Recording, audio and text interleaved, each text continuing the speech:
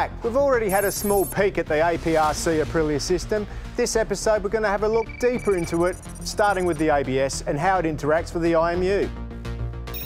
Bosch's inertial measurement unit is really the heart of the new Aprilia RSV4.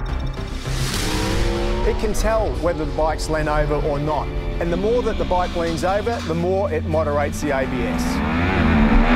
The IMU is the most important thing for all the electronic system, because it means that you know the inclination, the acceleration in all the axes, and the bike know if it's wheeling, if it's sliding.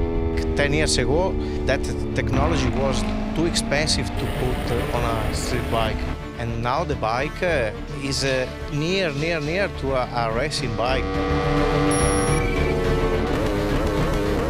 Yeah, I think this has been such a step forward in recent years, being able to shift gear without having to use the clutch or close the gas, obviously, in a straight line.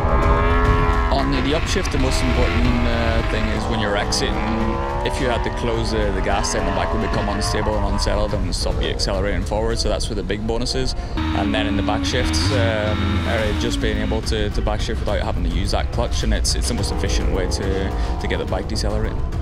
Last thing, mate, have you ever been caught speeding in pit lane before? Because I know now, probably due to your development, that the road bike comes out with a pit limiter. Pretty handy.